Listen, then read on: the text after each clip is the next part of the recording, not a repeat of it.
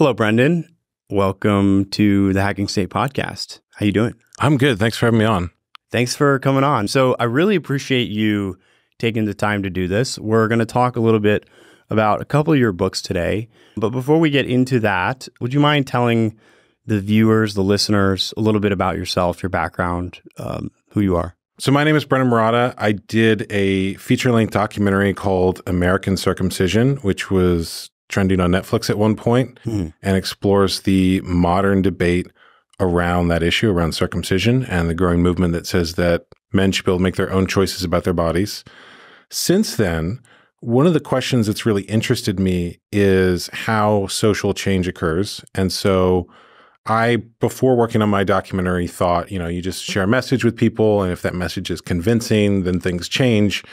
And it turns out that's not actually how it works. So I did a lot of research on social change and wrote a follow-up book called The Intactivist Guidebook, which is teaching principles of activism and how social change occurs. And then I wrote a fictional novel with my dad called The Haunting of Bob Cratchit, which is sort of a family-friendly Christmas story. And I should preface all of this that before I did my documentary, I was interested in just filmmaking generally. I wanted to be a novelist when I was young, and a comic book writer and things like that. And I've always had an interest in philosophy and spirituality and things like that. And so the book that we'll probably focus on the most is the one I wrote during the 2020 pandemic called Children's Justice. Yes. Which applies the principles of critical social justice to the treatment of children. So the treatment of children is something I've always been interested in ever since I was young. I remember in high school reading John Taylor Gatto's The Underground History of American Education, while I was being sent to public school, trying to sort of deconstruct this system that I didn't want to be in at the time, and reading the early children's liberation literature and things like that. And part of what got me into the subject of my documentary was a period in my life where I was examining early life things that had happened to me that no longer served me, that had, created trauma or created patterns in my mindset that were not what I wanted. And so I went through a process of healing that. I went through a lot of information on, trauma resolution, on psychology, on healing work. I've studied hypnosis and neurolinguistic programming. Everything that might have helped me with that, I at least gave it a try, essentially. And so during the 2020 pandemic, of course, there were the, large George Floyd protests, and there was this cultural message that everything needed to be done in this sort of system of critical social justice, that like every organization needed to have an equity statement, every aspect of society needed to be transformed by this movement. And I had wanted children's issues to have the level of success that I saw that movement having. And at the same time, I also wasn't sure, the work that I was doing was done in the framework of human rights. And this idea, everyone has a right to their own body. To cut off a part of someone's body without their choice is a violation of their rights, that children have rights, that doing things like hitting children or, making them go to a government building where they're forced to sit 8 hours a day, that those things are something that is an injustice that should be treated differently. And the children's movements that I was a part of and that I cared about were not doing that well. I mean, they were, getting attention, but not nearly the level of attention that I saw social justice movements getting. And so I thought, okay, well, why is that the case? And, if social justice is about helping the most oppressed in society, the least privileged, well, that's children in every society throughout human history. So why is it that those principles weren't being applied to children? Why is it that there isn't a children's justice movement?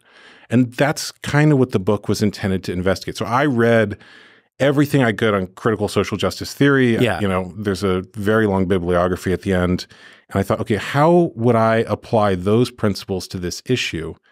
And by the way, if that's true, if this can be applied in that way, then it also means that all of these social justice movements that are having this massive success in society, that they should also be used and have the same sort of level of attention applied to these issues. So you became concerned with issues about your own personal backstory and trauma, and trying to resolve that and trying to get to the root of that. Yeah. You had already done this documentary Yes. for Netflix. It wasn't for Netflix, but it was on, you know. Well, okay, so Netflix took it up and it Yeah. became very popular.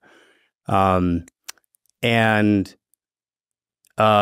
this is on the intactivist movement, which Yes. we're going to get into. We're going to get into Yes. what that means and why you chose to focus on this area in a moment. But just to set up for the listeners and viewers, the concept of children's justice. So when I was reading this book, I will have to say that there's no book that has made me so uncomfortable in a very long time that I've read. And I read a lot of weird books, okay? I mean, I just did a whole book or a whole review of Selective Breeding and the Birth of Philosophy, which is an extremely controversial book for a number of reasons. And, you know, as odd as that book is and as weird as it is, it was nowhere close. And that's an incredible compliment, by the way, that I've out-weirded the author of that book. Well, you know, to be fair, that was a PhD thesis. It was not supposed to be a popular book. Sure. That being said, I want to talk a little bit about why it made me so uncomfortable. Sure. And there's sort of at least two, maybe more than two layers as to the reasons why. The first is, of course, the subject matter. Most people are uncomfortable. By the way, just to put it out there for everyone that's listening, if you haven't caught on by now, we're talking about circumcision. And we're talking about circumcision as, well, as you started out as a human rights issue, but is now you're proposing to turn it into a social justice issue. Yeah. And the core of this book is to basically reframe a lot of the discourse around circumcision as an issue, to focus on it as a not even necessarily the most important issue, but as an issue by which to analyze your approach to social justice for children. Yeah. And in particular, applying the tools of critical theory that were used so adeptly by various social justice movements in America to aspects of children's harm, basically, more or less. And you're bringing out the issue of circumcision as a poignant and very common and almost, you know, universally recognizable issue with which to demonstrate this argument. Okay, so into my discomfort, we're going to go. So initially, of course, the topic of circumcision is somewhat taboo. Yeah. You're seen as very weird, frankly, odd, you know, obsessed. Maybe you're compensating for something. Well, these are the kinds of accusations that get thrown at anybody who wants to talk about it whatsoever as an issue at all, right? So the first apprehension that you have is like, wait, why am I even discussing this? Why does this even matter? I was told that none of this matters. Okay, so that's like the initial discomfort. And then there's a secondary and maybe even tertiary discomfort, which has to do with your method. So I have broad familiarity with critical theory. I'm not a scholar of it, but I took enough courses in my undergrad to know and to have a very good familiarity with some of the basic texts and basic theories involved in critical theory and especially what you would call now critical race theory and intersectionality and all of that stuff. I know James Lindsay is often brought up as somebody who has done this sort of like expose in terms of trying to go through this very esoteric and obscure academic literature that came out of like post-colonialism and critical legal studies and these other studies of various sorts in the American Academy. Well, initially in the Frankfurt School, which we might get into, Sure. but then in the American Academy. And he's done a lot of work to try to like bring this out. And he's been criticized, I think, not unfairly for doing this. And in terms of the efficaciousness and also the worthwhileness of spending your time doing that. But you've decided, as you said, to take all the tools, basically their entire toolkit for aggravating for social change, and apply it to this one issue.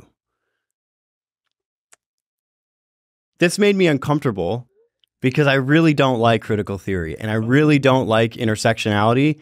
I think these theories are bad. I think that it's almost a form of sophistry. And I'm also skeptical about the extent to which it will actually work. So talk me through your decision to bring this toolkit out in service of this issue. Yeah. So first, I just want to acknowledge everything that you said is valid. It totally makes people uncomfortable, both the issue of genital cutting itself and the tools of critical theory. Your reaction to critical theory is the reaction that I had the majority of the time I was aware of it before writing this book, which is, a lot of those tools were used by people in an attempt to silence me and essentially say that I couldn't do activism around children's issues, that, maybe you have a point, but it's problematic for these reasons and we need to cancel you and shut you down and all these various things. And so what I saw during the 2020 pandemic and during the protests that occurred during then was that this theory was coming towards me whether I wanted to or not. In other words, you have an awareness of what critical social justice is.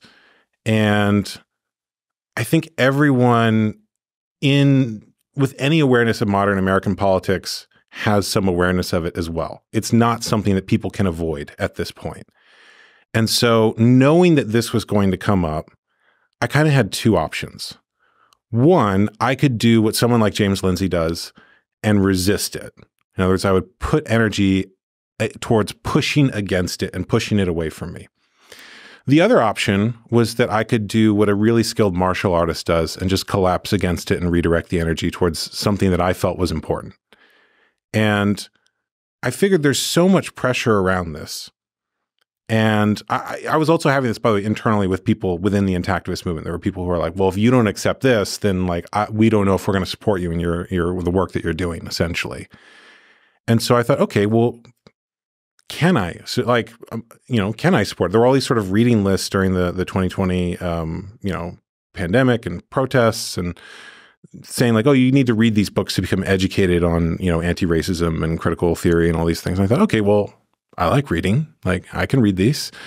And when I read them, I realized that there were things going on in critical theory that I don't think even the supporters of it understood what they created.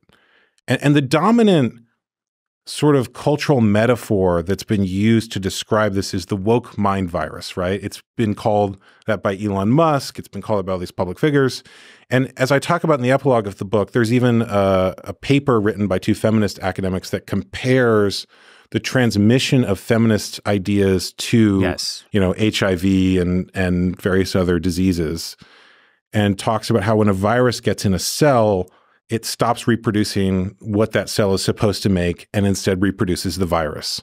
And they compare the transmission of woke ideas to this. And they compare it positively, We've compared it to an autoimmune disorder. Yeah. And so what I essentially did with this book was gain of function research on the woke mind virus, where I modified it so that instead of producing what it previously produced, it produces something new. Okay. And this version of it will not reproduce the old version. If someone really takes in the ideas of children's justice, they're not going to behave the same way that someone who is, in the quote unquote woke mind virus is going to behave. They're going to be focused on something very different. They're going to be focused on trying to resolve their own trauma and trying to change the treatment of children to something better. So my use of it is very different. And there was someone who didn't like the book, who, they sort of insultingly described it as, what if someone who had a really intense special interest in critical theory and an intense special interest in children's issues, combine the two. And it's like, well, yes, kind of. Like, that is part of the intention. And like, yes, that is kind of the intent, but there's also a business term for that known as a blue ocean. Very often blue oceans, essentially markets without competition are created when two ideas that are very interesting are combined to create something, an entirely new space. Mm-hmm. And right now, the intellectual space around critical theory is very full. It's a red ocean of competition. And the intellectual space around children's issues has a lot of good stuff in it, but it's in some way a smaller intellectual market. Yeah. And so this is creating a new space where people can talk about those issues. And I think the application of the underlying principles of critical theory is different than what people refer to as the, quote unquote, woke mind virus. Sure. Okay. So I don't want to dwell for too long on the meta discussion of like methods and tactics. Yeah. I do want to give it a proper treatment because I still have some disagreements with you about it. Please. However, I don't want to neglect the core argument itself that's made in the book. Yeah. And so I think we should continue maybe for a little bit longer discussing this fusion that you've done. Yeah. And then we can move into the main argument. Sure. Okay. So you notice basically that this toolkit had been developed, that there was, I like this term, gain of function research. That actually almost encapsulates perfectly how you describe the realization that you were going to approach it in this manner. But you say that it won't suffer from some of the other ailments or destructive consequences of many of the things that it's currently being applied to. And the reason I'm skeptical of that is, well, one, just because you're accepting a lot of the cognitive and rhetorical frames of your, let's just say, ideological opponents in order to do this, right? So throughout the book, you're addressing issues of intersectionality. You're constantly making refrains to, oh, this issue intersects with gender here, and it intersects with race here, and it intersects with other components of identity, or it intersects with capitalism and so forth, right? And, you said at the beginning that you saw this and you had a choice, which was either you could push against it or you could redirect it, which is sort of the way that you described what you did. But I would propose that there's a third alternative course of action when you encounter something like this, which is that you can elide it altogether, right? So, for example, on my last show, I had a show called Agora Politics for 2 years. We did a bunch of interviews. I had a long debate, like literally one of the longest, maybe the longest episode was nearly 3 hours long of me debating a guy on critical theory. Mm-hmm. Right. And the origins of it. And overall, it wasn't a very productive debate because it turned out that I actually knew more than he did and he was the one supposed to be defending it. The point is, I made an intentional decision to not spend a lot of my energy, especially over the last 3 years, focusing on these movements and focusing on this entire frame of discourse, which is like sort of deconstructivist and, again, critical. Simply because my attitude has always been, you should just build something better in its place, right? You should just avoid it altogether. Yeah. And if you have a thing that functions better and that actually makes people and groups and institutions better than the other thing, then long-term it outcompetes, wasting all of your time and energy on this thing that's mostly destructive, in my opinion. So why did you come to the conclusion that there was something constructive you could do with this? 2 reasons. One, and I don't know how people are going to like this answer, it was really fun. Taking these ideas and playing with them was incredibly intellectually enjoyable to me. And I do think that there are some useful things there. And I want to give two frames that come from NLP, neuro-linguistic programming. One is modeling, which is just when you see someone successful, model their behavior and try to figure out why they're successful and what lessons you can draw from that, and if you can get the same results with it. So obviously, critical social justice has been successful in terms of getting power in American politics and in American culture. And I think there are lessons there. And, a lot of people on the left will try to dismiss, for example, billionaires and say, they just stole their wealth. They're not smarter than they don't know. But I think in those cases, no, like maybe someone became a billionaire because they knew something that the rest of us didn't, and they applied it successfully. And at the same time, on the right, there's this tendency to dismiss things like critical theory and say, they just brainwashed a bunch of college kids. They don't know what they're talking about. But no, I think if a movement has successfully captured power at every level of American society, maybe there's a reason for that, and you can learn something from that method. So I think one aspect of the reason I was interested was just the humility to go, okay, they're clearly more successful at social change than the movements I'm a part of have been. What can I learn? Yeah. And then the second is, there's a story that Richard Bandler, the creator of NLP, told about Milton Erickson when he was working with a patient who thought that they were Jesus Christ. This delusional patient, he believed he was Jesus. And every single person who came to this guy, tried to convince him like, hey, you're not Jesus, right? And he would just go straight back into the delusion. Nothing worked until Milton came in, and he just didn't say anything to the guy. He brought two pieces of wood with him, and he started hammering them together.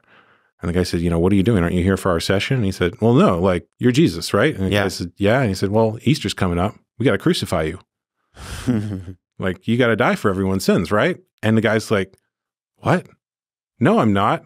I'm a mental patient, right? Like, he just suddenly the delusion is gone. Snaps out of it. Because Milton Erickson stepped into the delusion with him and essentially agreed and amplified it. So I'm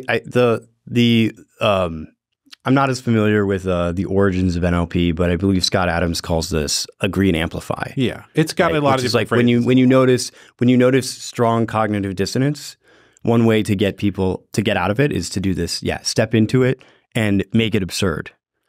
But I'm doing that with all of the ideas in critical social justice. I'm just taking them to their logical conclusion. And the ones that are absurd start to break. And the ones that are successful or maybe have some truth to them become more interesting, and there's things you can learn from it. Okay. And I think that part of the reason the book gets a weird reaction from people sometimes is that I don't always tell the audience which ones are the absurd ones and which ones are the successful ones. I mean, if you wanted, I could go through it with you and I could say like, look, these are the things I think that they really got right. And these are the ones I'm just playing with. Okay. So I think we're risking boring the audience at this point, because we are spending too much time in like discursively, instead of actually just getting into the meat. So I don't mean to interrupt, but go for it. I think it's getting, we're having too much conversation about the conversation. All right. So children's justice. You covered circumcision in your previous work, in your documentary work. And now you've written this book. As everybody knows, you're applying the tools of social justice and in particular critical theory to this issue of circumcision. First of all, why does it matter? Why do we need to talk about this at all? And secondly, what is the initial entry point for turning this into a social justice issue? It matters because children are the most oppressed class in every society, in every group throughout history. So every culture, you look at it, children are at the bottom of the totem pole. They have the least rights and the least ability to get their rights and needs met. And it also matters because in childhood is when every emotional, relational pattern is set. So between 0 and 8 is when someone develops everything about their core emotional personality and foundation. And trauma that occurs in that has a lifelong impact. And there's million studies I could go into backing up that particular piece. So my thesis in this book is that every other problem in society or social justice issue has its roots in childhood, because childhood is when people's way of relating is set. And a person who has a healthy childhood, who's been loved, who is free from trauma, is not going to participate in harm the way that someone who has been traumatized would be. So every other issue, if you want to solve it, or if you at least want the people working on that issue to be emotionally healthy and capable of relating to one another, you have to solve childhood first. Okay. So the first thing I will say is when you stated in the beginning that children are the most vulnerable group, I remembered thinking, oh yeah, like that was a conclusion that I came to a long time ago, right?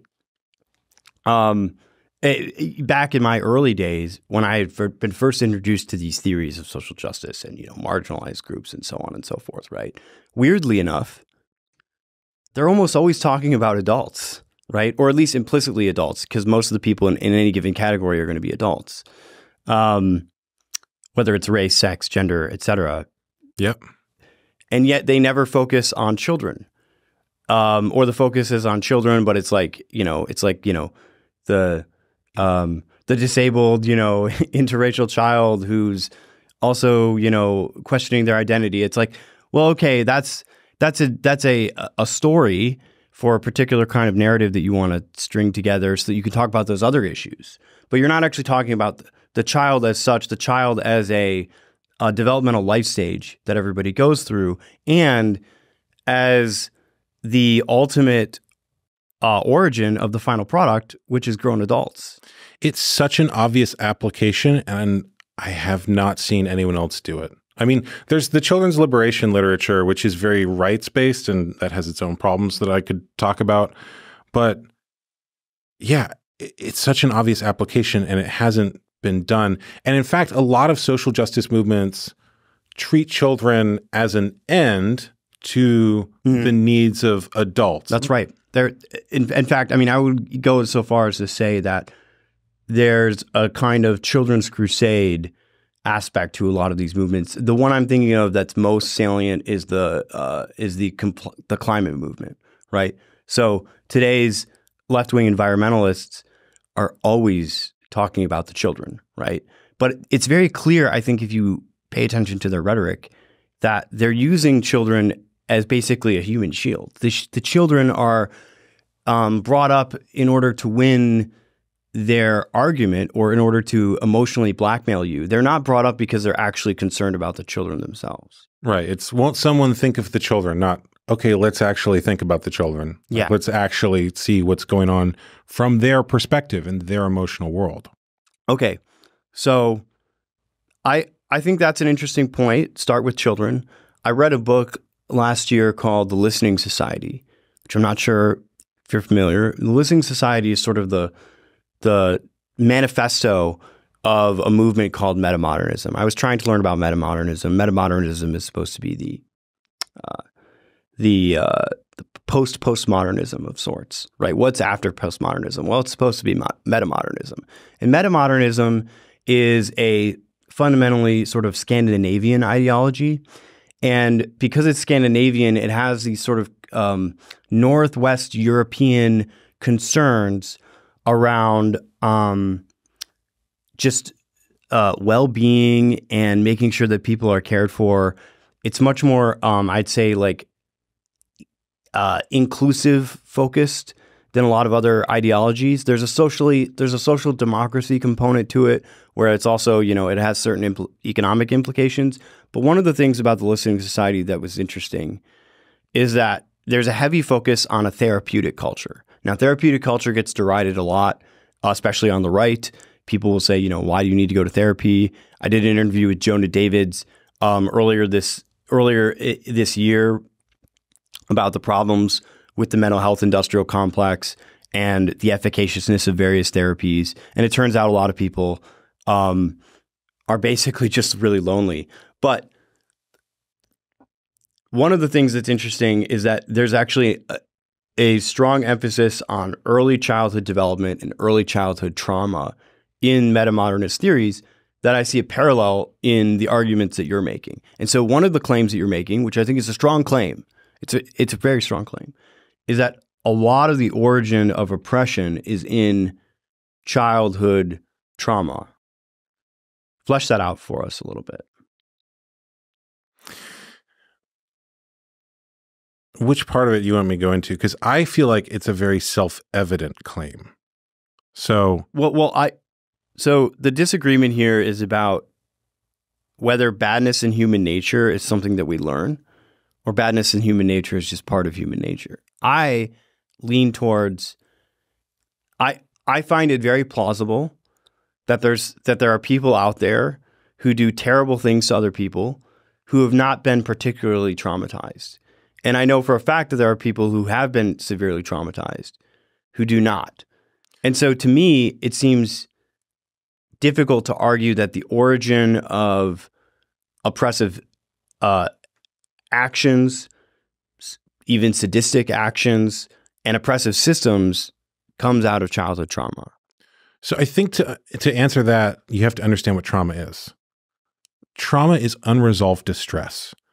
And so what looks like trauma or doesn't look, there are things that are incredibly traumatic that may not look like trauma or be entirely unseen, including, by the way, there's a lot of research that what happens to someone in the womb has an impact on them later in life and on their personality. There's an entire organization known as the Association for Pre- and Perinatal Psychology that is just focused on that. I really like their work.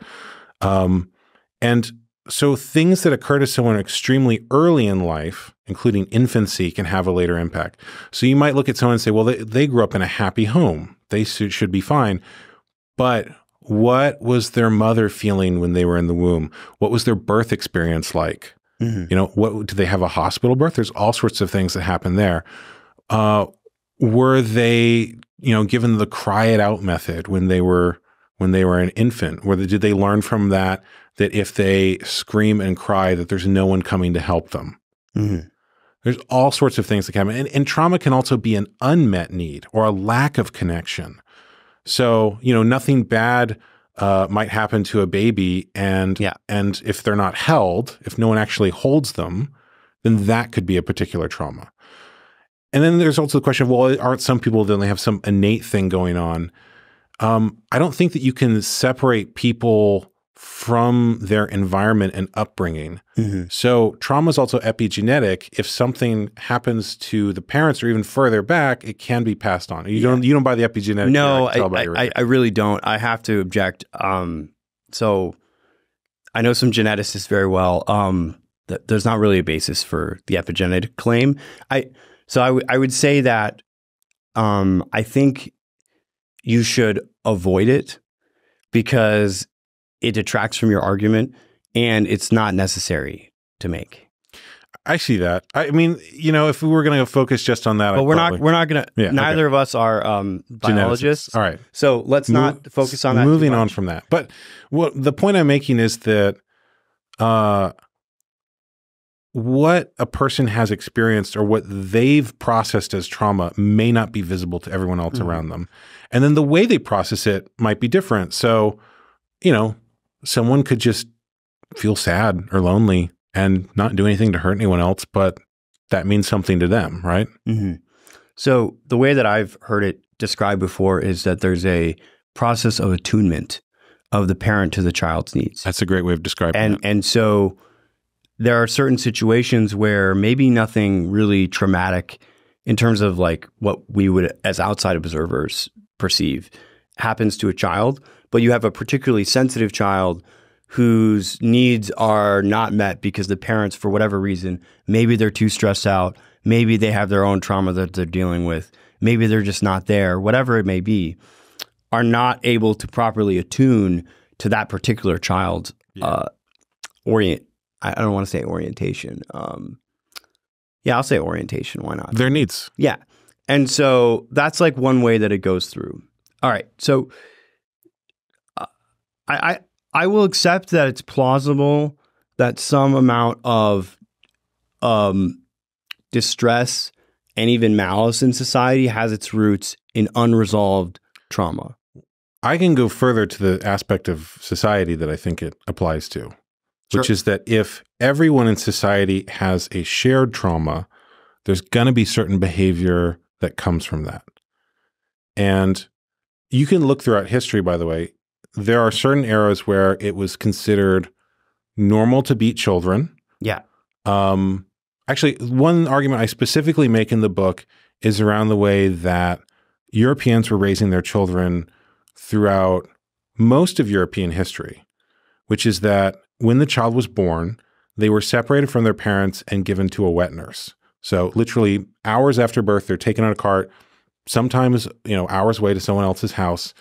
And that wet nurse would do essentially all the raising of the child until they were at the age where they could be sent off to a boarding school. So you'd have this poor woman who's taking care of like 14 children. These are European aristocrats? This is all throughout European society up until 1700s, 1800s, that time frame. I mean, were peasants going to boarding school? So boarding school was only for the rich elite. The wet nurse aspect was very socially universal. Even people who worked as wet nurses would give their own kids to a poor wet nurse. Mm-hmm. And so every child in that society had this early life trauma that was shared. And then the elites were the ones who went to boarding school. So if you want to know who was running the society, that was a trauma shared by them. If you want to know where the psychopaths are coming from. Yeah. And then if what comes out of that is essentially the British Empire and the European colonialism. Okay. All right. So let's slow down on some of the claims. All right. So I can see the argument that you're fleshing out, which is that basically traumatized people, first of all, create traumatized people. And then secondly, that over many generations of doing this, if it's ubiquitous, then you get it embedded in the institutions that are then created by those people. Yes. If everyone's traumatized in a similar way, mm-hmm. then there's going to be culture that comes out of that. Okay. All right. So let's move into the dirty parts. Whoa, it makes them dirty. Hold on. He said, let's slow down the claims and then. Well, I mean, so I'm struggling with this discussion because I disagree with a lot of things that a lot of your approach, and I don't want to be seen as swallowing the claims, but I also, for the sake of the discussion, we need to have a productive discussion and we need to move forward, right? Sure. And so I can't just object and object and object all the time. You can object as much as you want. You have my permission. Yeah. So why are we focusing on circumcision? Why does it matter? And we didn't really get into that. Like I think it matters because convince me that I need to care about this. It's a near universally experienced trauma of men in our culture. And every person has been impacted by it. Every person is either someone who it happened to personally, mm-hmm. or they've become a parent, or they're the partner of someone who it happened to, or they just know they have people in their life who it happened to. So, I was talking earlier about how if a trauma is experienced by the majority of a society, that it influences culture. I think that this is one of the unseen, unspoken forces in American society, in the sense that it is a universally shared experience by the majority of American men, and it's never talked about. And yet it impacts all sorts of things around people's sexuality and their psychology and all of these different aspects of society, medicine, religion, all of these different things, but it's never spoken about or seen. Mm-hmm. And an important part of this is also that it's pre-verbal, right? Yeah. Pre-verbal trauma has a much deeper impact. So a couple things to say about that. One is a lot of people are skeptical that it even is traumatic at all because of the fact that no one remembers it, right? I don't remember it happening to me. And millions of other American men have no recollection. And they've been living their lives this entire time. They don't know what their life would have been like had that procedure not been undertaken. And So it seems to me like that's that's both part of the problem with getting over it, Yeah. but also part of the problem with even getting people to acknowledge it is like, forget set aside all of the cultural pressures and other institutionalized reasons not to address it for now. I think on a basic individual level, one of the problems that people have is like, it's sort of like saying like, oh, what if my hair had been, and I'm not trying to trivialize it, but what if my hair had been red instead of brown? Well, I can't know that because my hair's not red. Yeah. So there is really solid research that circumcision has a lasting change in behavior that it produces. And that research is acknowledged even by pro-circumcision medical organizations. They did a study where infants who were receiving vaccination later in life, there was a group of them that responded much more dramatically to pain. And they were trying to figure out, why is it that one group just is having this incredible abreaction to pain? And what they found is that the group that had that reaction was the circumcised infants. So this is infants, receiving a vaccination between age 4 and 6. Yeah. And what the researchers concluded from that was that they were having a PTSD response.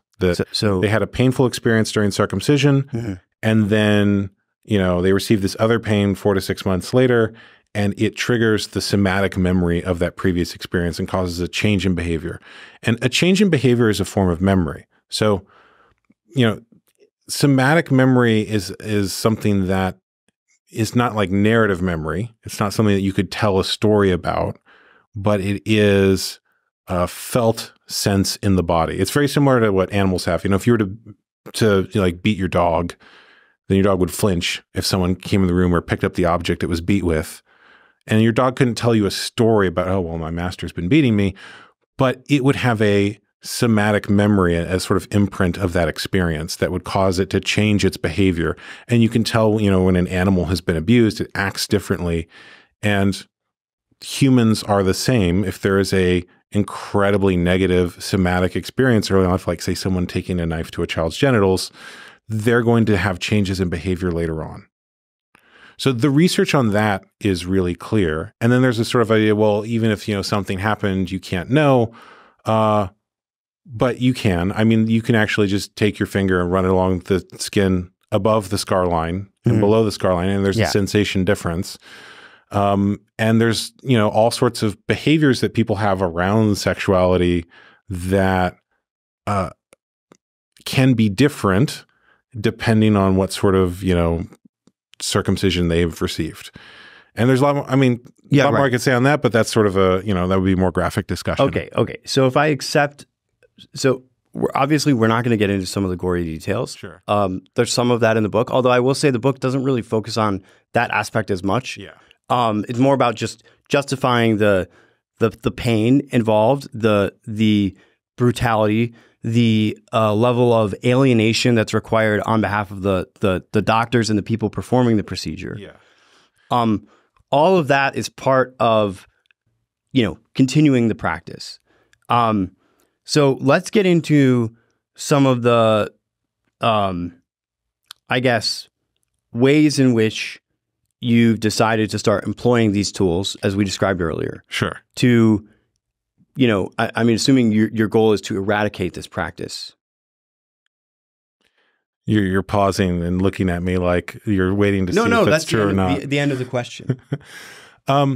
But I want to acknowledge the challenge that I've set up with you for this book, because part of the, I think a lot of people have this idea that when someone speaks about a book on a podcast, well, you can just give me the hour-long summary. But this is like a very meaty book where I'm taking an idea and I'm building on that idea and building on that idea. And so I think that's some of that's coming out in this conversation where there's the challenge of like, okay, before I can get to this later idea that's interesting and we should probably talk about, there's like 3 ideas you put underneath it where if the audience doesn't get that, they're not going to understand the thing that's on the top. So I think, I have a bunch of notes. That's why I took my phone out. Yeah. And I took literally notes on every chapter that I read about the main points that I got from the chapter. And we could try to go through. We don't have that much time. and, go piece by piece, one step through another to step everybody through the logic. But I think hitting home with first getting rid of some of the reservations that people have about the discussion of this topic in general, and then accepting that it's a valid issue. Those are like the two big things that I think we could accomplish. Sure. And then from there, I do want to get into some of the like actual tactics involved, because I think the tactics are interesting, as well as I haven't fully, absolved my discomfort. And so I want to talk to you a little bit about my rhetorical discomfort. Sure. So let's continue down this line about traumatized children, turning into traumatized men. It's happening to most Americans today. There's different data on the rates. The 50% is what I've heard. It's 90% of American men who are just of any age, 50% of the children born today. And it really varies a lot by state, and the data is not very good because the incentives are all over the place in terms of collecting that data. But one of your claims in this book is that it is a kind of industrial complex. Yes. A kind of medical industrial complex around this practice. There are other medical industrial complexes we're going to be talking about later on the show. Not this particular episode, but that I want to get into. But you're basically saying that the reason this is perpetuated. So first of all, there are some religions, which you also address in the book, Judaism, for example, where it's a common practice. And maybe people can defend it on religious grounds. You sort of make the case that it's not defensible. But either way, it's kind of hard to do from outside the religion. But most of the people practicing it today are not practicing it for any particular religious reason. They're practicing it for a like sociocultural or mimetic reason. Yeah. But you're saying that there's also this more sinister reason, which is that a lot of people are making money doing this.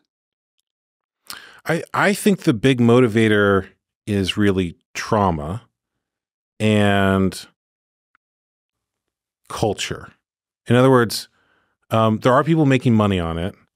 And at the same time, I don't think the money alone is a motivation. And there's aspects of the practice that they don't make money on, like forcibly retracting children. So as an aside, when children are born and left intact, that part of the body is fused to the head of the glands, and pulling it away is, before it becomes mobile when they're older or in puberty, is harmful. And yet, the majority of parents of intact children report that doctors try to do this to them. So in that case, like, there's no money to be made in doing it. It's just malpractice. It's just harmful. And at that point, it seems to me more like there's only a psychological or cultural explanation. Mm-hmm. And I really do feel like culture and trauma is in some way more motivating than money. So there's this idea in a lot of political discourses that, humans are rational actors and that they're just trying to, go about their own interests in the best way they can. And when I look at people's behavior, I see a lot of behavior that totally goes against people's interests that they're doing. Like, people do all sorts of self-destructive things. And then as a culture, the culture does all sorts of self-destructive, like people collectively do self-destructive things. Mm-hmm. And that to me makes a lot more sense if you explain it through childhood patterns, through that they're acting out something that they learned in childhood or a cultural thing they were socialized into, and that is coming out in adulthood in some way. So right. There is an industrial complex, and at the same time, I still think the cultural is in some way probably the bigger issue. So I want to talk a little bit about what I think is a somewhat nuanced anthropological point, which is that in some respects, we're all traumatized by our culture, and this trauma is necessary. So what are you defining as trauma there and necessary there? What I mean is that every human being that's ever lived has grown up in some kind of cultural system, whether it's a tribal culture or whatever. And because we're mimetic creatures, because we learn by imitating one another and by wanting to fit into the group, initially literally for survival. I mean, if an infant or even a small child will just die if they're left by themselves. We have an innate desire to be accepted and to be liked by others and to fit into the cultural mold that we are born into. And in developmental theory, they'll even describe, what is a mature adult? Well, a mature adult is somebody who's taken the cultural program that they were given and, properly integrated into it, right? Mm-hmm. You become a functioning member of society. And that entire process from birth through childhood and to adolescence, early adulthood, even into middle and late adulthood, always requires a kind of cleaving off of the various parts of you to the extent that we can imagine that there's some sort of inner self. Completely disagree. Okay, so well, let me make the point. Okay. A cleaving off of parts of you that don't fit into the mold. There's a kind of damage or violence that's done to every individual. That's part of becoming a man or becoming a woman. And this is universal. It's in every culture. And really, the debate for me isn't, okay, was violence done to you? It's really more about, was it done excessively? Was it done in a counterproductive manner that makes you less excellent than you would otherwise be? And to go back to just as a refrain to my previous interview about selective breeding and the birth of philosophy, I would argue that to the extent that we curtail individual differences among people in our culture, it should be in order to make them more impressive, more excellent versions of themselves. But all of that requires a kind of harshness. So I agree with you that every culture in the world practices this, that their method is essentially to remove the parts of a person that do not fit with the program of that society. Mm-hmm. And that's trauma, and that's what I'm trying to change.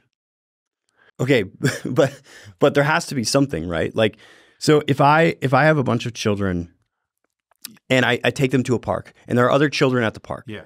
Okay, and Timmy decides that it is his innate desire as an individual animal, because, that's what humans are. We're just domesticated animals.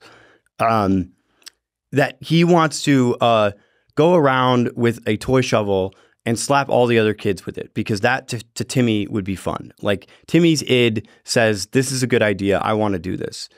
Well, I, as a parent or as Timmy's caregiver, have to teach him that that's not acceptable. That's not allowed. To some extent, I am telling Timmy that part of himself is not okay. Oh, but you can teach him that the behavior is not okay or is unacceptable. There's a boundary there without teaching him that the feeling behind it or the part of him or the part of his consciousness is not okay. That's the distinction I would make. There are behaviors that might not be okay, but the part behind them needs to be understood and loved by the parent in some way. Okay, so this is good. We're making progress. So we're moving into channeling the parts of you into more productive. My next book's going to be all about this, by the way. Avenues. Just FYI. Right. So the way that trauma impacts a person is that what you described, something occurs to the child and an aspect of their consciousness is not safe or okay in that situation. Mm-hmm. So let's say the child has a meltdown and the parent goes, "Don't get angry with me." Well, now their anger, the part of them that's angry, is not safe in that situation. It's especially not safe if the parent goes further and, abuses them or hits them or something like that. So what you're going to have is a split where the part of them that was angry is going to go into their unconscious. It's going to be a part of them that isn't safe. That's something they feel like they have to hide from the world, and maybe even from their conscious mind or themselves. And the part of them that was safe becomes the external personality, right? So they might be the most, you see this, by the way, especially with people raised in really strict religious environments, that they're the most obedient, they're so good, they're such a good kid. And then they go off to college and they go crazy and the parents are like, college corrupted. No. Like, They just weren't safe acting out, and they went from an environment where it was not safe to act out to an environment where it was. And that part of them was never integrated or loved. They didn't know how to process it. So it just came out when they were put in another environment. And you'll see this with, traumatized people will turn into essentially unregulated children when they have an ab reaction or some sort of trauma response. When they get triggered. Exactly. And you, by the way, you look all throughout society and see triggered people acting out their little kid patterns. But that is the result of this splitting that occurs in childhood. And I think that is the way that every society treats children. And by the way, circumcision, in the earliest myths of circumcision for both male and female genital cutting, are based in this idea.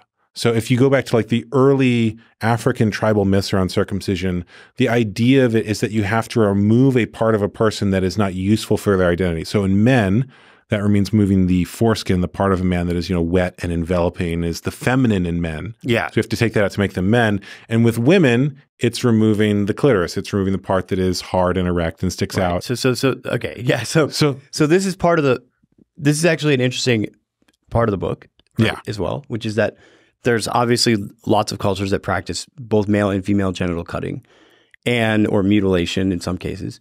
And that it actually is a it is a physical representation of the internal trauma that almost every culture practices around children. Right, but it's also a component of gender differentiation. Yes. I won't say that it's a gendered practice. So part of my discomfort with working through this book, literally like on every page, I'm like twisting in my stomach, is because you're constantly using all this language from social justice. And I wrote an essay in college for a nonfiction creative writing course, which is a weird course to take, but I did a concentration in English, so I had to take all these English courses. And I decided, because I was a little bit of a troll, that there's a famous video by a former KGB spy named Yuri Bezmenov. Yeah, I'm familiar with this. Okay, so the Yuri Bezmenov tapes are a series of tapes where he goes through this process of ideological subversion of the United States. It's pretty popular on the internet. It still gets passed around from time to time. Lots of people watch it. And so what I did for this creative nonfiction class is I wrote an essay. And by the way, the rule in this class was that whatever we wrote, we would all write our essays and then they would get shared around. Okay, so I chose on the day that my entire essay was going to get shared with the whole class to write this essay on these YouTube tapes of Yuri Bezmenov on ideological subversion, right? And I titled it A Heretic's Guide to Ideological Subversion. It's actually up on the internet. People can go find it. It's not very good. And because it was for this creative nonfiction class, there's just some other stuff in there about my grandma and stuff that no one cares about. But the point is, when I wrote this essay, I turned it in, and I was reading a lot of Curtis Yarvin at the time. Well, at the time, Mencius Moldbug. And he had this style of writing that was in tandem with the Heretic's Guide to Ideological Subversion. The only way I could describe it is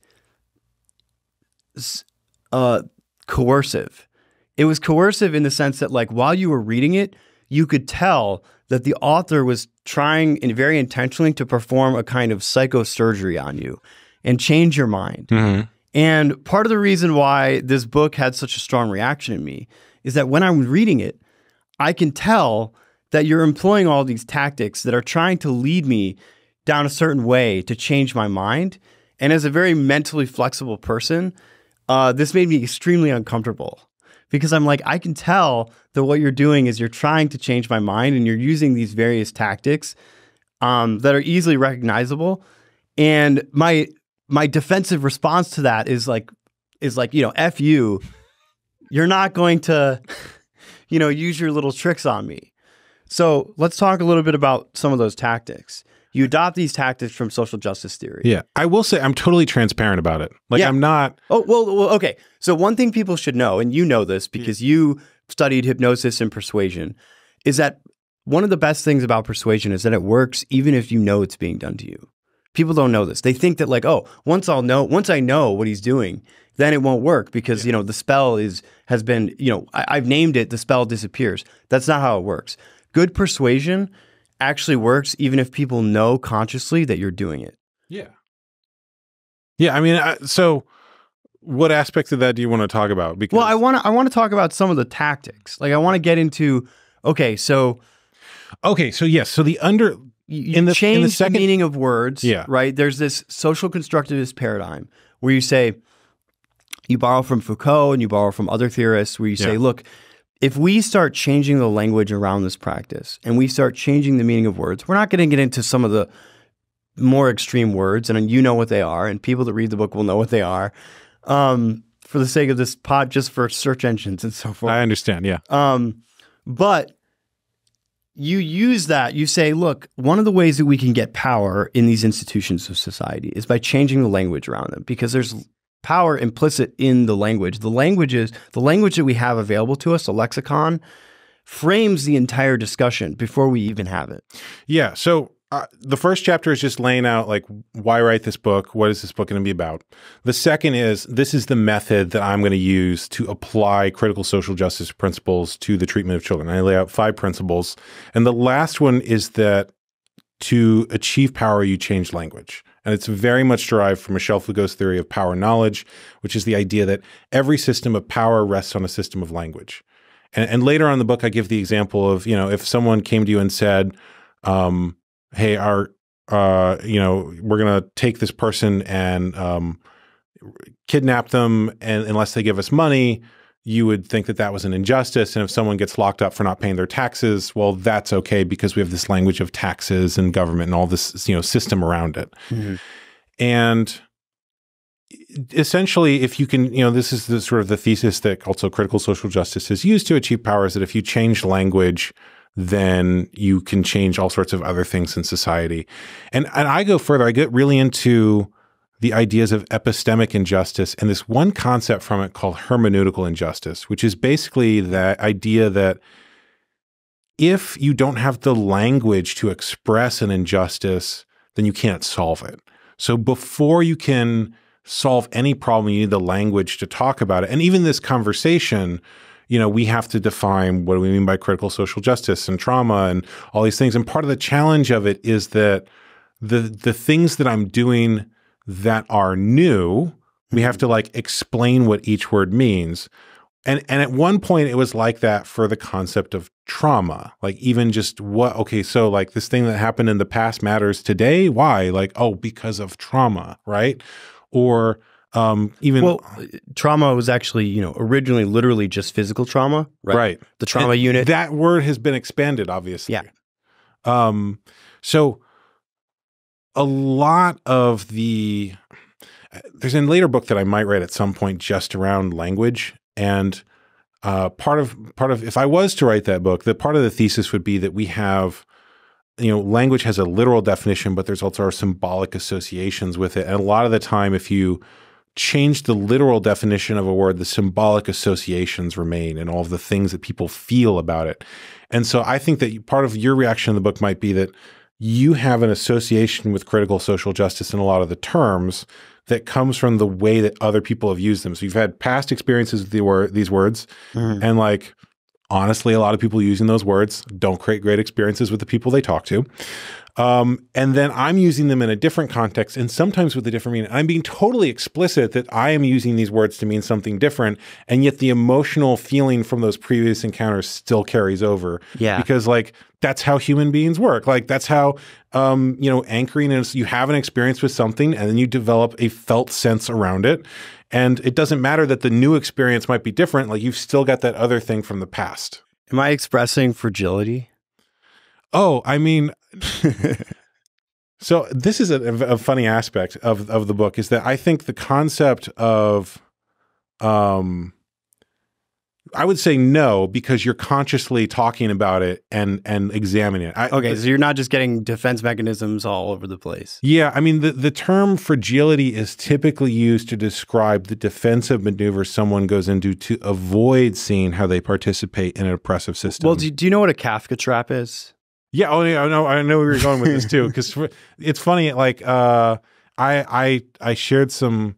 Okay, for the listeners, a Kafka trap is a technique whereby someone's defense against an accusation basically is brought up as proof of their guilt. Yeah, if you disagree with me, it just proves I'm right. Right. And fragility is often, that concept is accused of that, of saying, well, your refusal to agree with me shows you're just being fragile. And it's funny because when I have taken the ideas of this book and spoken with someone who was deeply into critical social justice theory, like true believer, they'll start arguing with me and say, well, if you use fragility that way, then, like you can just use that as an excuse to be mean to people, and then they can't fight back against you. And it's like, go on, it's the like, what do you mean? Like to reference our earlier discussion, like, oh, I'm not Jesus, I'm a crazy person, like it's the moment where they become lucid and like, oh, I guess it can be used that way. Yeah. Well, so that's why I'm trying to find out what you're actually up to. But it's a case where both things are true. Mm-hmm. It is true that you can use the concept of fragility to excuse, essentially, to essentially push back against any disagreement. And at the same time, it is also true that when these issues come up, people get really defensive. And there are some really defensive maneuvers that people engage in to avoid talking about them or to avoid actually examining them. I think it's a case where both are true.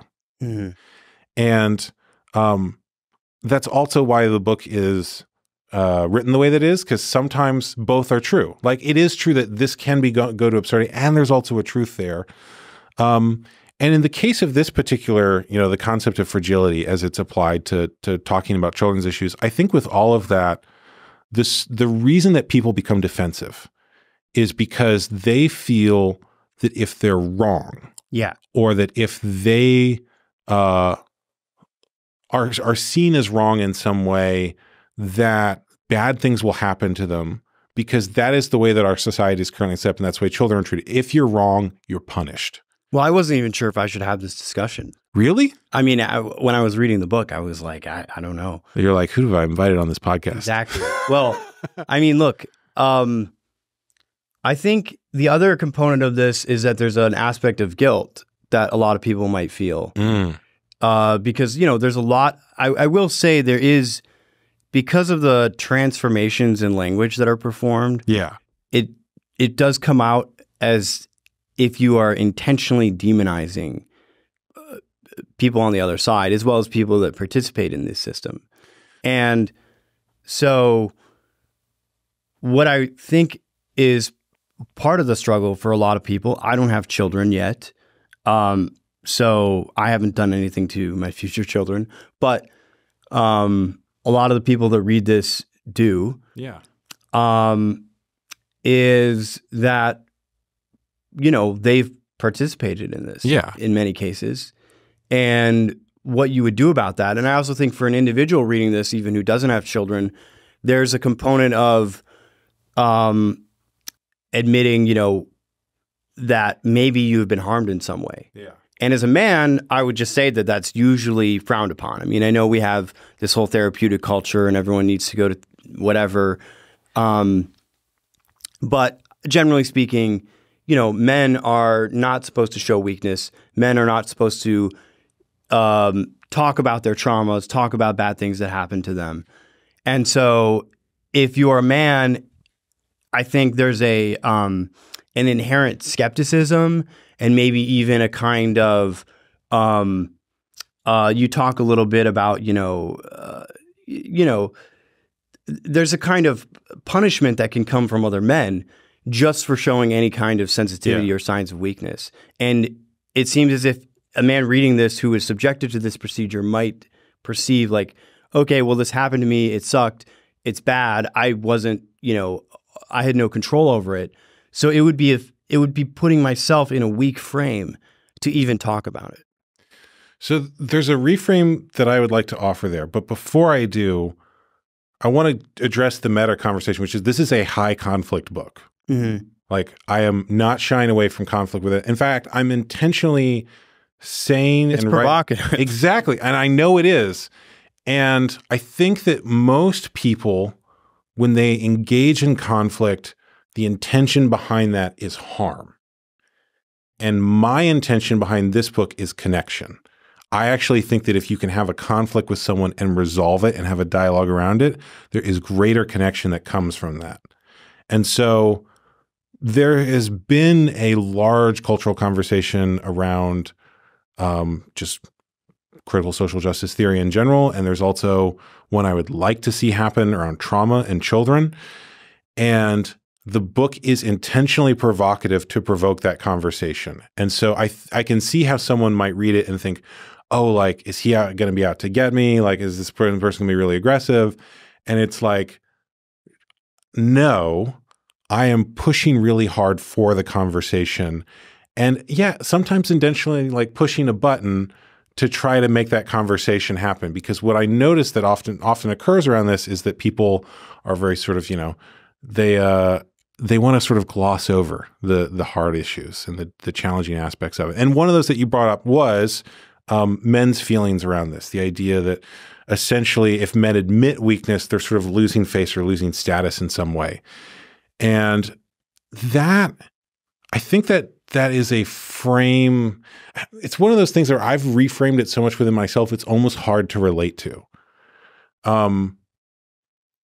It implies that if you accept these beliefs that you're somehow like, it's almost an idea that you should live in denial, because if you just deny like all the bad things that have happened to you and your trauma and you just, avoid that like you'll be stronger, when I actually think the opposite is true. It's when you acknowledge and start dealing with it that the strength comes. Okay. So I'll make a point about the whole discussion about men and trauma and therapy culture and all of that, which is that I think one of the things that probably should be discouraged and is rightly discouraged is a expression or recounting of trauma as performative, right? So if instead of having this discussion like we're having it right now, we decided that actually we're just going to talk about all the bad things that happened to you. Oh, if I was like, woe is me, I am a victim. Well, everyone look at me. Not even just that, not even self-victimization, but actually just that it's not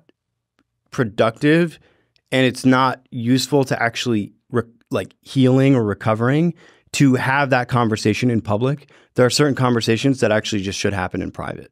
Yeah, actually, there's a really great book on healing for men. I think it is called Swallowing the Snake by Tom Golden. I might be getting that title slightly wrong. But one of the things it talks about is that one of the things that really helps men in their healing is creating a sacred space in some kind in which it can occur, where you don't have to hold space for other people, where no one needs you to be, doing something for them, essentially.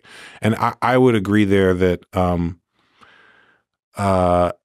creating a boundary or sacred space for your healing is probably good, and that the public spaces are not that. Right. And there's this aspect of losing face. You talked about it.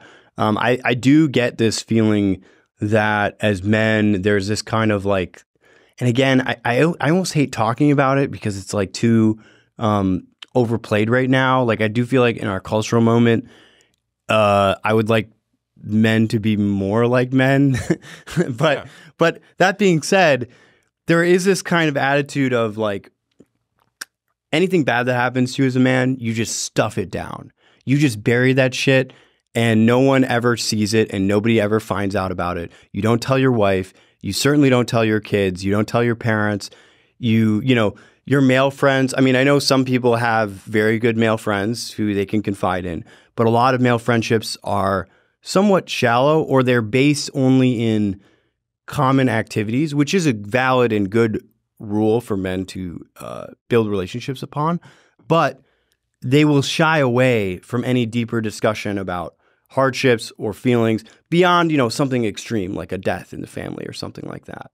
For the most part, men have an almost aversive, repulsive reaction to the discussion of any of this stuff at all. Yeah.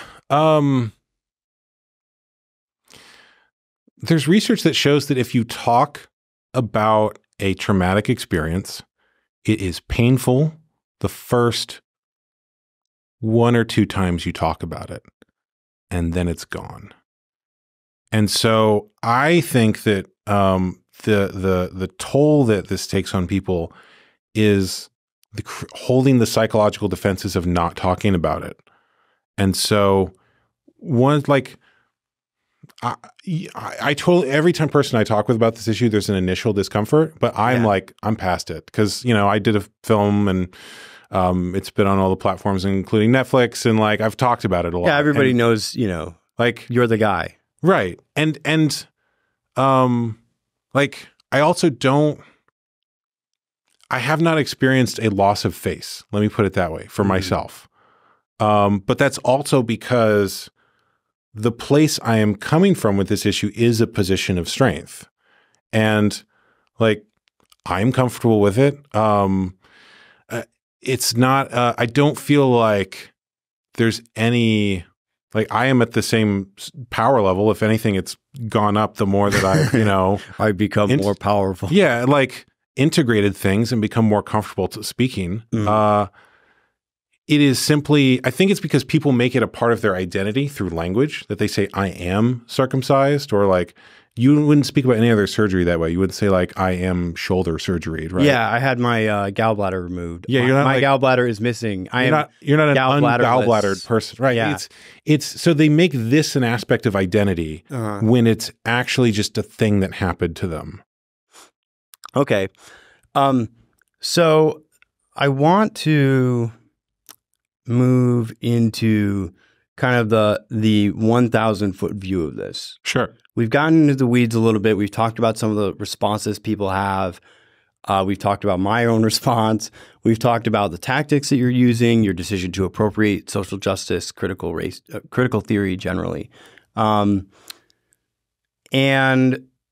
it's important to remember that throughout this discussion that we're using this one issue as actually a microcosm for a broader kind of, dare I say, activist project that you have, which is really which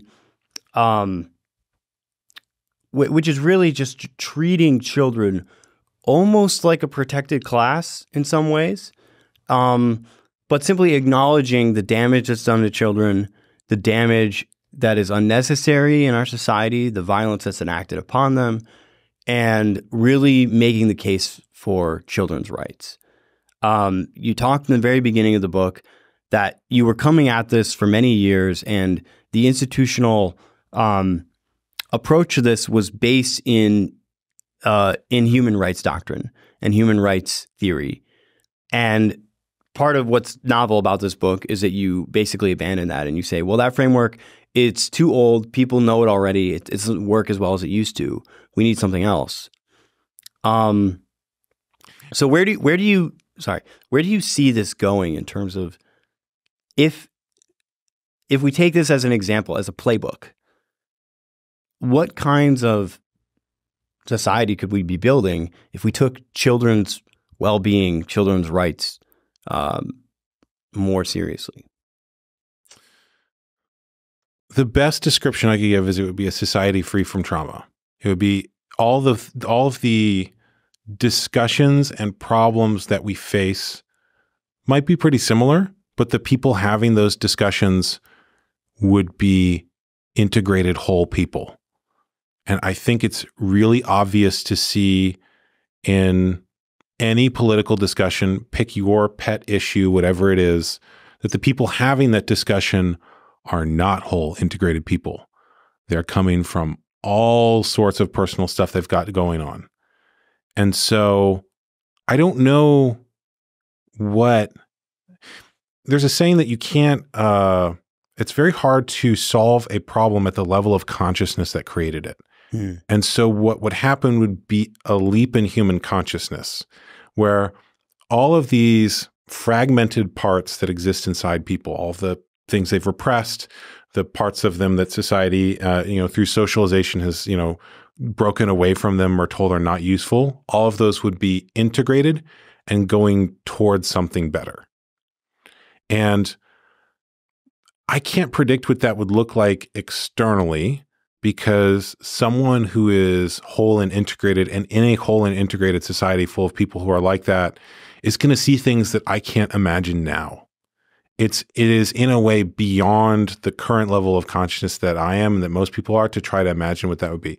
That's the goal. Now, sounds like enlightenment. Yeah, I mean, like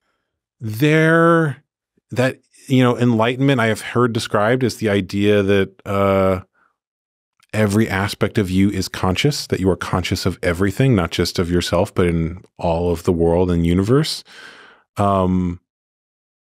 It is, one of the articles I wrote was about this concept of a forever war, that if you pick a goal that is essentially unachievable, that you can actually achieve a lot in pursuit of that goal. Yeah, an ideal. And I think that enlightenment is kind of a functionally good one to choose, in that what you would be doing there is just continually integrating and becoming more conscious. And even if you don't reach full, awareness of, Buddha, Bodhisattva status, like getting there along the way still feels pretty good. And if, let's say that, if all that we achieve is that people have a happier childhood, well, that's still pretty good too, right? Yeah. I mean, I think though a lot of people would say that their childhood wasn't that bad, or they had some trauma, but they got over it. It didn't really affect them that much. Maybe those are all defense mechanisms. Maybe they're not. I mean, maybe they just had a different childhood. I don't know. Yeah, exactly. I think some of those people might be telling the truth, but that is not the universal experience. It's not what most people I've seen report. Well, I guess the other thing I would just say, though, is that we've definitely come a long way from where we used to be, even, 150 years ago. So as far as the treatment of children is concerned. So, I mean, we had a functional society back then. Maybe it was a little bit more brutal than it is now. I mean, it's interesting that you bring in Foucault, because Foucault actually makes the argument that what we've actually done is we've outsourced our brutalization into like these weird institutions. And so instead of having a public hanging, we put you in a jail cell for 20 years. Yeah. And it seems less brutal because you don't see it. I would say the same is true of a lot of trauma in the treatment of children. So, okay, well, no one is openly beating their child now, but instead of prison, we lock them in the school system for 18 years. And there's hospital birth, and there's the separations that occur around sending both parents off to work and then putting the child in daycare. I think that I would agree with his critique that a lot of the cruelties of society have just become more hidden. And in some ways, there's a lot that has been solved, and they're better.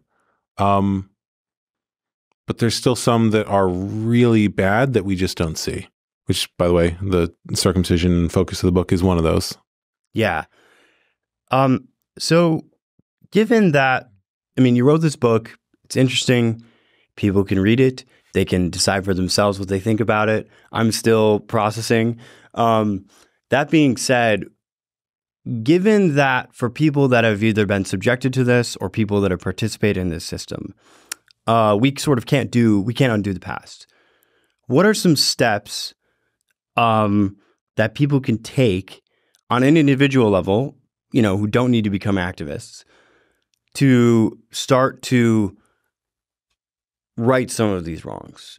And also, okay, so there's two parts to this question. One, what can individuals do to start to break out of the system?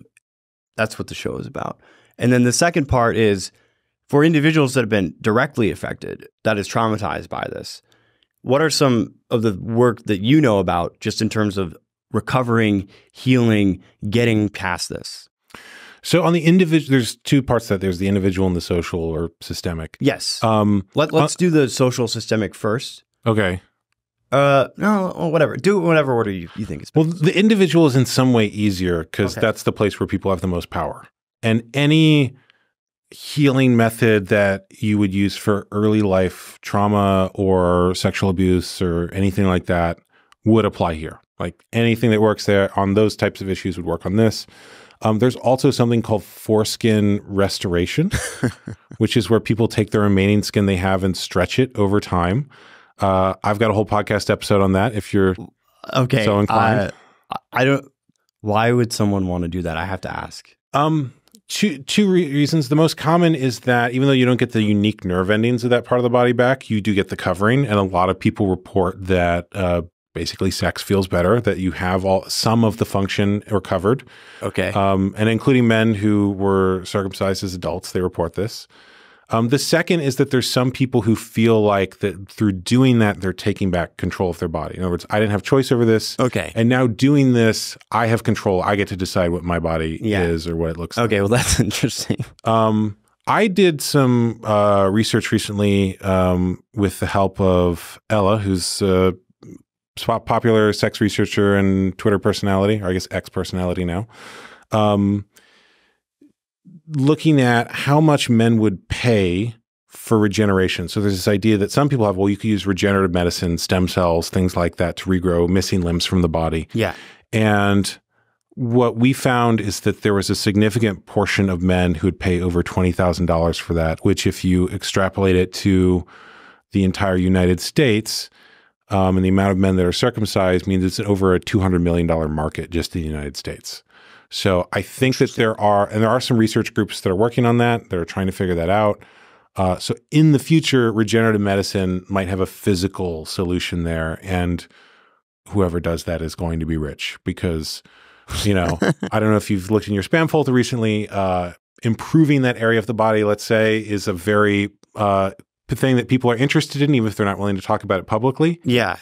And so just... even if the research we did indicates that there's a significant portion of men that would pay, at least 5 figures for that. So that on the and that, by the way, that would occur if there was a change in consciousness. So there has to be. Well, okay. So I mean, the physical regeneration is interesting. Yeah, but it's not actually the root of the problem, right? Yeah, I mean, on the social level, the systemic level. Yeah, I think it comes through. In a lot of ways, the ideas of critical social justice are empowering in the sense that they say there's all these social systems and all these social systems are doing these various things to you, but you get to choose how much you want to participate in those once you're aware of them. Like you can decide, and especially with the treatment of children, like you get to there are these things that are larger trends in society that might try to influence your children and the ways that you treat them, but you also do have a lot of power there and you can decide to do things differently with them. You can change your language and be more conscious of your language. So even things of like using the phrase intact instead of uncircumcised, like we wouldn't call you, you mentioned gallbladder, I think, ungallbladdered. Yeah. Like you're just like, you wouldn't say that someone is, ungallbladder surgery. You just say that they're, natural. Right? Like, you wouldn't say anything. No one would. Exactly. And so no one would be talking about there's a change in language that can occur, a change in it's also the attitudes that people have towards children. Mm-hmm. And acknowledge the simplest is just acknowledging their feelings. It's as simple as like if your child is mad, letting them that it's okay, know that it's okay to feel that. Even if the behavior associated with it, or like breaking something or whatever, like that might not be something you have to set a boundary for, but the feeling is okay. Mm-hmm. So on the social level, I think that there's a lot of systems and activism that you could do, but again, like the individual change is just is your shift in consciousness and how much you want to participate in those systems or not. Like a lot of tyranny is opt-in. Like you have to send your kid to the compulsory schooling. You have to choose like where they're going to be born. It's very simple to opt out of a lot of those things. All right. Well, I think that gives people a very good place to start working on this if they decide that they want to take it up. And thanks for writing this. Really interesting book. So, but you are a multifaceted guy. This is obviously you've got this book. You've got your documentary and work you've done in the past. You also have another book that you've released recently, The Gods of AI. Before we sign off today, do you want to briefly just talk a little about your new book, and then maybe we can also get into what might be upcoming next from you? Yeah. So The Gods of AI is a AI-generated art book that is based around the thesis that you can use AI, and in particular AI image generators, to get a view into people's collective consciousness. So AI image generators are trained on every image that exists that they can find, essentially. And if I was to try to create a picture of a concept, I would be drawing from the art that I've seen, which is less than, if I was to spend my whole lifetime looking at art, it is less than what these machines can look at. So they're trained on essentially humanity's collective visual representation of things. And so one of the things that I did when I first started playing— That's been put on the internet. Yes, that's been documented. And so one of the things that I did when I was first playing with these is I would just try to get it to generate like weird abstract concepts like faith. Draw me a picture of faith. What does faith look like? I don't know. And it would come back with something that was really interesting. And when it does that, it's drawing on this training from humanity's, collective visual history. And so I, as I started to do this, started to notice interesting things that you could learn about human consciousness based on the way that a machine would try to represent concepts. And so what I did is I started putting like the god of various concepts. The god of language was one of the first ones I did. And I got this like open book with this like glowing wise old man rising out of it. I was like, that's really interesting. Like that is kind of a good representation of what the divine form of language would be. So I did like over 20,000 images, just all sorts of weird different prompts, and then collected them in this book, each with a commentary of like what I think this shows about human consciousness. So for example, I did heaven and hell. Heaven is totally empty, spacious white clouds, and there's no people there. And hell is full of people. It's that saying like hell is other people. And I think I think there's something there that humans don't have an image of what heaven looks like with other people, but we definitely know what hell looks like with other people. And so it was like, that's sort of an interesting thing that this image generator found in terms of and by it was consistent. All the images of heaven are like empty clouds. There are these patterns that are embedded in all the different human representations of heaven and hell that we've created. Yes. And if you were to give an individual human artist, they would draw what their personal representation of heaven is. But across all of the images this is trained on, like there is a consistent pattern of heaven being fluffy white clouds. And you get aggregate heaven and aggregate hell. Exactly. And so it's looking at the aggregate of various spiritual and philosophical concepts. And of course, it's like the previous book we were talking about, you can read it on multiple levels. On one level, it's a very beautiful art book, and it's this, nice. It's a good coffee table book. Yeah, it would be a great coffee table book. Yeah. And at the same time, you can also do this sort of deeper philosophical look at human consciousness. That's super interesting. It's almost like it's like a Jungian, like the machine's understanding of the human collective unconscious. I don't know. That's exactly what it is. It's like what is it think our collective consciousness around certain concepts is. Right. Because Jung believed that there was such a thing as the collective unconscious, and the collective unconscious was manifested in these traditions of symbols, right, that were carried out in various cultures, and also in the commonalities between symbols with different cultures. And that fundamentally the collective, like our internal psychology is represented symbolically, right? In both literally in symbols, like the mandalas are very common in Jungian works, as well as, of course, what people would know as like collective archetypes, right? Different archetypal figures. And the whole point is that the human psyche is inherently symbolic in nature. It's actually not linguistic in the sense that the base understanding of reality that we have is not a bunch of like prepositional phrases in language. And so, I don't know. It's an interesting project because weirdly we're taking all of these symbols and we're getting these almost Jungian images out of it. I think, yeah, a Jungian would be very interested in this kind of work.